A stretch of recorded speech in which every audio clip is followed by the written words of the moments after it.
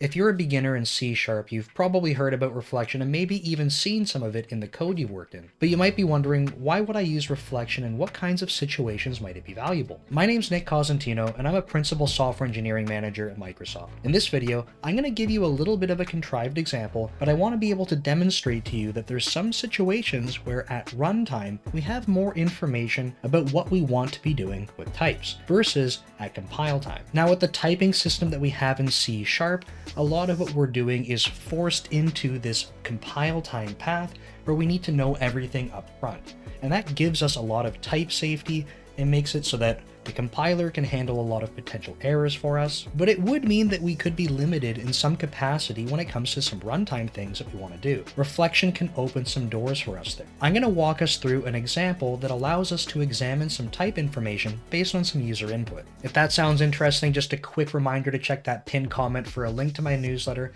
and my courses on Dome Train. And with that said, let's jump into the code. Okay, so I did mention that this is going to be a little bit contrived, but what we are going to do is make a little console application that allows us to inspect the different types that we have available in our program. So all of these classes that I have on screen right now are pretty silly, they're pretty pointless, but they're just here so that we have some variety to work with, and that way we can go ask for different things and see the different outputs. So I needed something to feed into the example here. And going back to the practical use case for this, if I asked you at runtime that I wanted to be able to look up what's available for certain types of properties, you can't possibly know that at compile time if I need to tell you that as a user at runtime. So it's just one type of situation, no pun intended, where I might want to be able to look up some type of information using reflection. If you stay to the end of this video, I'll explain to you the situations I personally use reflection all of the time. So these classes, like I mentioned, are really simple. For the most part, I just have a handful of properties declared. They're between strings, integers, dates, and times. I just have some values on them as well. And then I have this one that has a method on it. As we go through this example, we can try playing around with some things, but I just wanted to show you that I have a handful of these classes that we could go inspect. Now, I'm going to walk us through this example program, and there's a lot of stuff on the screen right now, and most of it is just console write line stuff, so it's not that complicated. I'll explain the reflection part. There's a bunch of console write line just because that's what we're going to be showing to the end user when we go to run this, and we will be running it and seeing what kind of information we get. So just to kind of jump through it quickly, what I'm going to do at the start is just ask for the assembly that we're currently running out of. So that's assembly get executing assembly. And the reason that I want to do that is because we're going to be asking the current assembly for the types. From there, I'm just going to start this while loop, and what we're going to do is ask the user to input some type of substring that we can go match on to look up some types. So all of those types that I declared at the bottom of this file that we were just looking at, what we're able to do with this code is type some part of a class name that we want to look for, and as long as we get a partial match, and I'm making it case insensitive just because, why not? If we get a partial match, then we can print out all of the information for that type. So the next part is that we're going to use reflections. We're going to ask that assembly for all of the types, and technically I pulled out the assembly out the top here. I could also take a snapshot of all of the types because between these runs, so each iteration of the loop, the list of types isn't going to change. Cool, a tiny little optimization there. So all of the types is now going to contain all of the types in our assembly. From there, I'm just using link to go find the types that match just part of that substring with case insensitive comparison, and I'm going to put them all into an array. We'll print out how many we found, but then this loop afterwards is going to print out all of the information using reflection. And again, there's a lot of code, but most of it's just for loops and console write lines. But we're going to print out all of the information that we can gather using reflection. And I say all of the information, there is more information that reflection can provide us. So what I highly recommend is if you want to play around with something like this, use the code that you see on the screen. It's really quick to be able to just ask for the type information to get the constructors. You don't need the rest of the code that I have here with all the loops and stuff. So there's, like I said, a lot of code on screen, but not a lot of it you need to be able to kind of step through the debugger and play with things. But there is more information that's available. For the constructors, I'm just going to print out the constructor name, and spoiler alert, it's always going to be the same name. It's just .ctor for constructor. And then I'm going to print out the parameters for the constructors. We're going to print out method information right after. So again, method, we're going to get the parameters out of that. We're going to ask that particular type that we're looking at for all of the methods. So this double for loop is just going to be able to print out all those details. We'll do a similar thing for fields and for properties as well. So the reflection pieces that are interesting, right? Get properties, get fields, get methods. The methods each have get parameters, get constructors have parameters, right? So these are all just the parts of reflection, but they're pretty straightforward and pretty repeated across the different members that we have to work with. Like I said, the rest of it is mostly console write line. So let's go run this. Let's play around with it a little bit and see if we can tweak anything to get some extra details out that are useful to us. So the first thing that our program does is it asks us for a substring. And I don't know if you remember all of the classes that I showed you at the beginning. I didn't expect that you wrote them all down, and that's okay. One of them said Nick. So if I put Nick in here, there was Nick something. I can't even remember what I wrote, and that's okay because that's why I picked a substring. I only needed to remember part of the name. But if we look for this one, we can see what it finds. So it found one type, right? One types. That's fun to say out loud. Type 0, so the first one that we find is Nick's cool class. I should have remembered that. That's the obvious choice, right? But the constructors that it has, just the default constructor, so this single constructor, and I did mention that it's going to have a .ctor name, and that's because all constructors have that name. The methods that we can see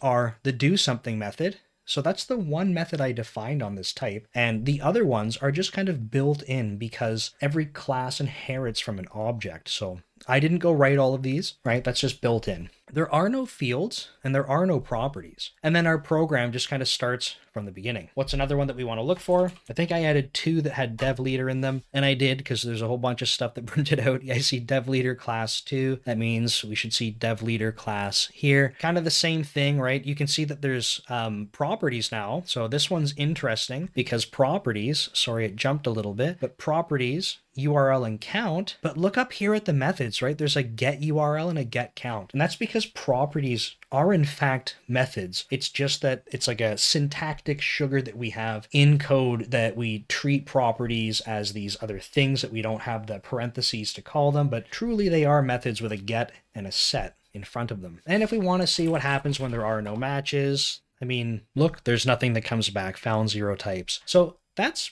pretty simple, but what would happen if we wanted to go find some stuff with private information on them, right? So let's go see if we can tweak this a little bit and make it such that we get some extra details. All right, so what I'm going to be doing is adding binding flags onto all of these calls that we have for getting constructors, fields, properties, and methods. So these different members that we have access to. And I've defined these binding flags up at the top. So public and non-public. This one's the magical one that's going to let us see hidden things that we should not be allowed to see. But I'm also going to ask for instance and static. So what we're going to want to do is jump back down to those types right after I update some of this code, and then we're going to add some other things onto there, which should mean we wouldn't have been able to see them before, and now we'll get some extra cool details. So I've just got this spot and one more right here on properties. So now they all have these binding flags for us to work with. Now, if I go down here, let's say I'm going to play with the dev leader ones because we can see 2 classes at the same time. I'm going to go ahead and make these private. So that's going to be a private property. I'm going to make this one a field actually. So we'll do a private count. I'm just going to have it set to be 1.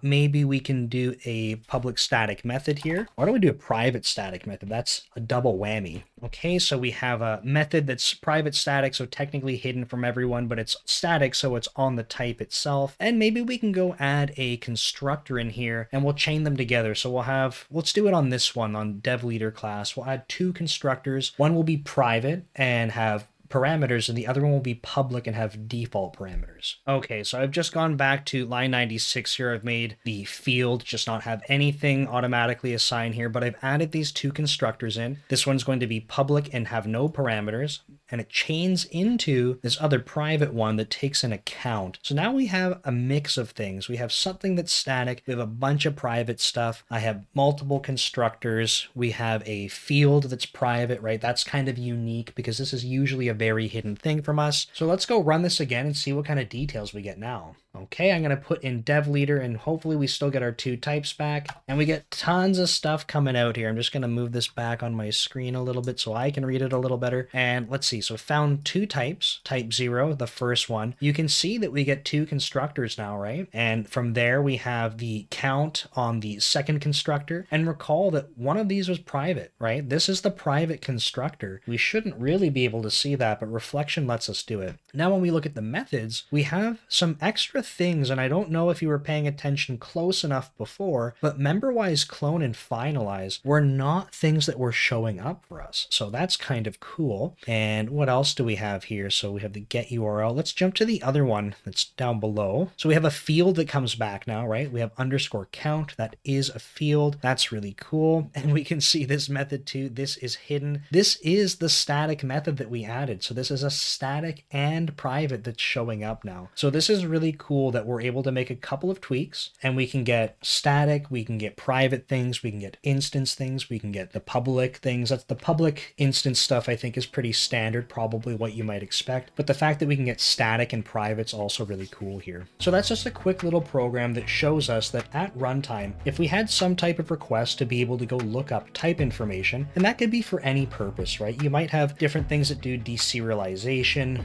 You might be able to have other systems that are connecting together and they're not able to have that information up front. You might have situations where truly based on user input, maybe not as contrived as the example I gave here, you need to go look up information. And if we don't have that all at compile time, because access to that information comes later, reflection can be very powerful. Now, I did mention to you earlier in this video that if you want to know how I use reflection all of the time, you can check out this video next. Thanks, and I'll see you next time.